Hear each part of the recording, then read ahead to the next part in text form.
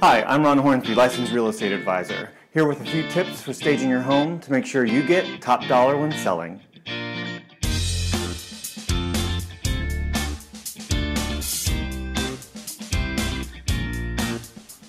The first tip may seem like the most obvious, but it's also the most important. Get rid of the clutter.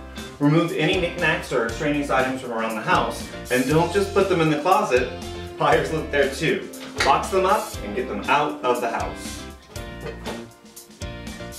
It's also a good idea to remove personal items from the home, like photography.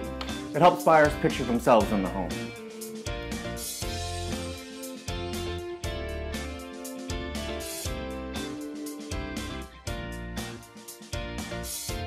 You want to aim for a light, bright look, and to accomplish this, you'll need to open all your curtains and your shades. Another helpful hint is to clean your windows inside and out, and most windows have this function. And if the season works in your favor, please take out this unsightly window unit. It just makes the entire apartment look that much more sleek. You should remove and rearrange furniture. This may be difficult if you're still living in the property, but while your home is on the market, form overrides function. By removing a few pieces of furniture, your house will look bigger and more appealing to buyers.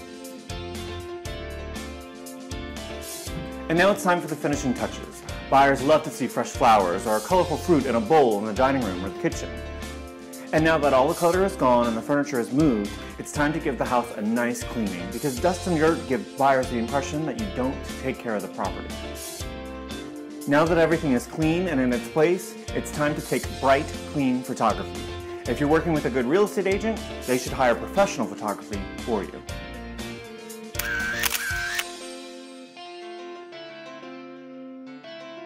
I hope you found this informative. For more information on how to get top dollar when you're selling, contact me directly or follow me on Facebook, Instagram, and YouTube.